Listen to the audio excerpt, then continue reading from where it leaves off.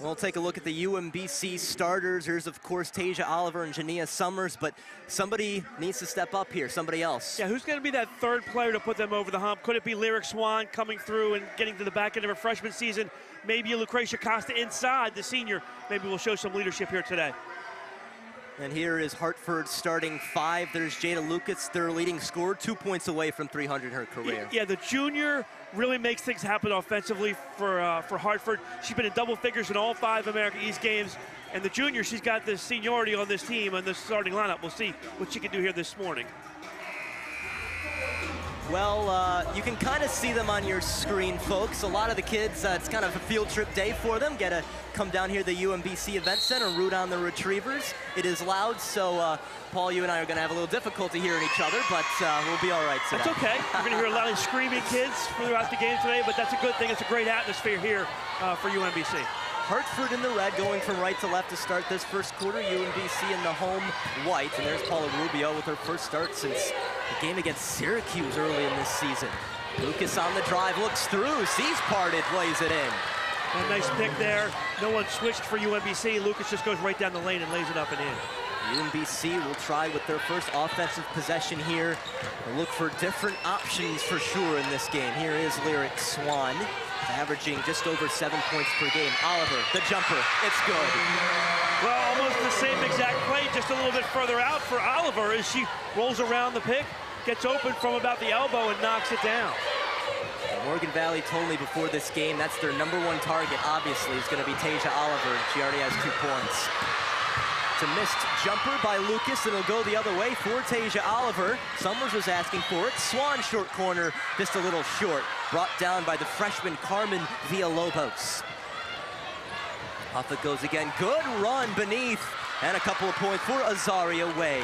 It's a nice finish, and she had some soft hands there, catching a very tough pass in the post, and was able to, all in one motion, kind of kiss it off the glass softly and get the roll. Azaria Way with her 3rd straight start. 3-pointer on the way, little short. There is Wade with the rebound. Will go the other way, 90 seconds in. Thought about it.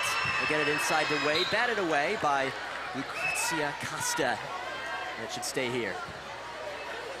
We'll take a look. There is Janetta Hayes in her first season with UMBC, and of course still looking for her first conference win. Yeah, she's been close. Retrievers trying to build the program back up, and you know, when you're starting over again, it's a challenge. Swinging around, Villalobos from 3. Oh, hits way off the backboard.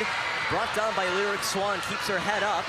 Summers was ahead of things, but she'll slow it up, and it's taken away by Jada Lucas. And it's 2-on-1 going the other way. Lucas will keep it herself, couldn't finish. Everything great there except for the finish. I love the defensive play by Lucas. She reached her hand in and got the steal, but then on the other end, nice job by Oliver to force a tough layup. Oliver goes in, she's fouled. She will head to the line. Oh, look at this. Look at this, Christian. You know, you love the scores. Watch this. He goes with the left hand off the bump to get the ball up off the glass. Doesn't finish, but at least gave herself a chance there. Wasn't too far away, though, was it? Oliver, a 74% free throw shooter. Her final season with UMBC. Sinks the first. Headed towards 1,100 points.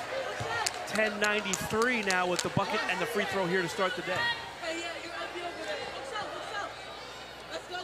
Not to mention, too, 17th in the nation in scoring, 20 points per game. And you can't miss her today. She's got the lime green shoes on. That's right. That's right. Well, it's 4-4. Oliver has all 4 points for the Retrievers. Just over 2 minutes into this one. There's a cross court. It's McLemore.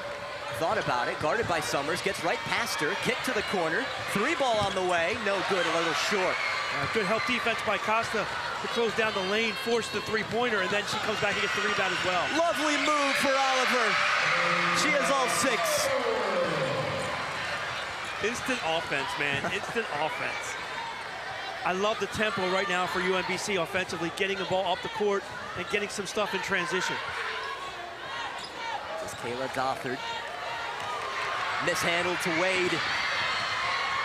Oliver waiting for her teammates to catch up to her, and they'll run some offense.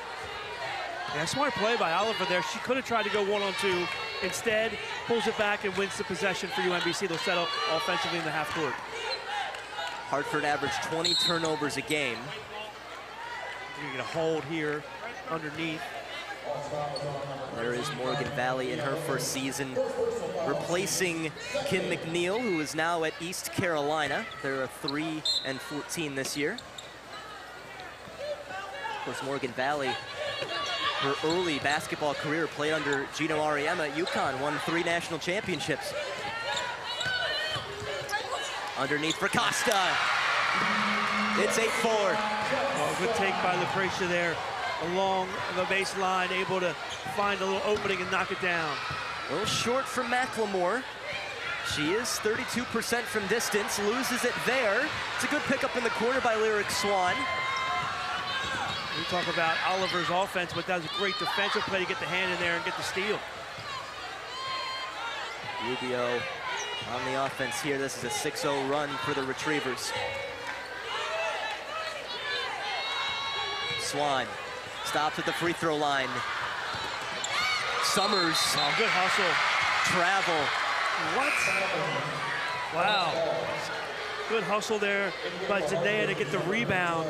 Thought there was going to be an and one there. Instead, they called travel. Here it is again, one more time. Swan will miss this first. We'll look the left side of your screen. Summers will come on in. Coming from the other side.